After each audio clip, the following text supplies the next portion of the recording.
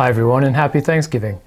Welcome to this episode of the elusive turkey, the elusive panda. Thanksgiving is a time to get together with all your family in one place, and I think we can all agree that one way to get through the holiday is to have a whole lot of turkey.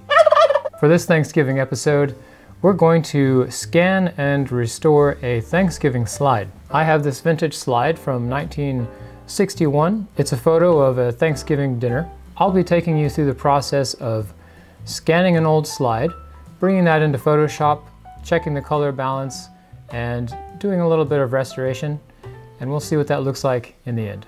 This is a Kodachrome slide. Kodachrome was a very famous film made by Kodak. On the back there's a stamp. You can see right here, January 1961. So this is the shiny side, so this is the up, this is the front of the film. And on the back, this side is not as shiny as the other side. This is the back of the film. We know that the shiny side is going to go down. We'll set it in the number 1 spot. So let's do a preview. This is going to do a really fast scan of the slide just so that we can see what the cropping is like. And here it is. Here's our slide. Let's turn it to the proper orientation. There we go.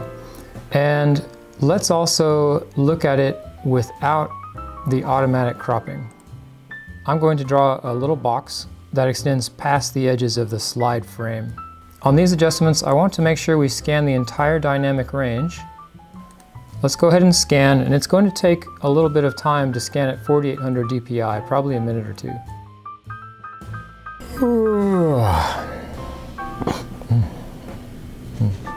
And let's drag that into Photoshop and see what we have. Let's rotate the image first. Let's do our red, green, blue curves correction and see if we can get the white balance to be as accurate as possible.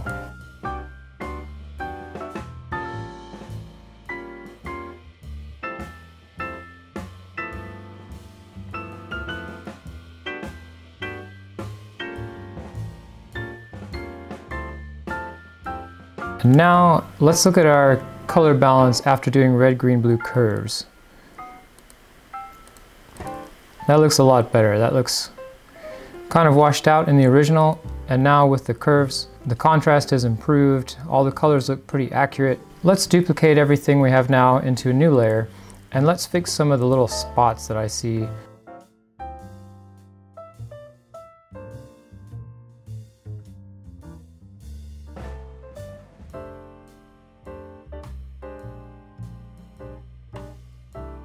Okay, we've taken care of most of the dust and the scratches on the original film.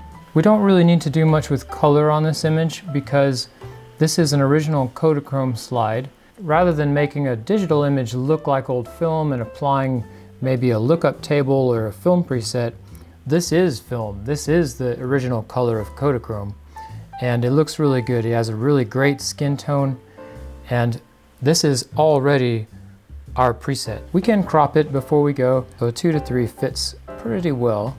We'll just bring it in past these little edges here.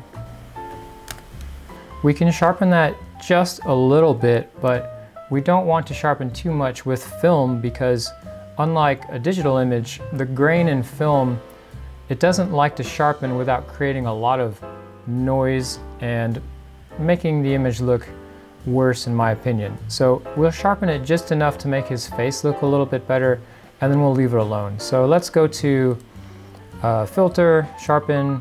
We'll do an unsharp mask, and I'm going to make the amount just above 100 somewhere, and we'll increase the radius until we start seeing his eyes sharpen up a little bit. Here's the overall image comparison. There's our original, a little bit washed out, not as much color and imperfections. And with our changes, we have good looking color, we've got better contrast.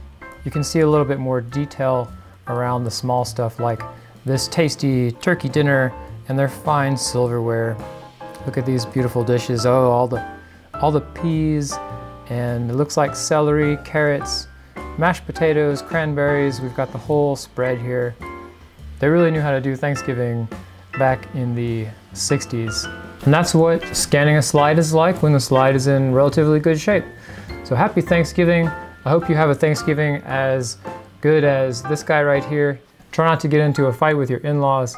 Stay tuned for the next Elusive Panda video.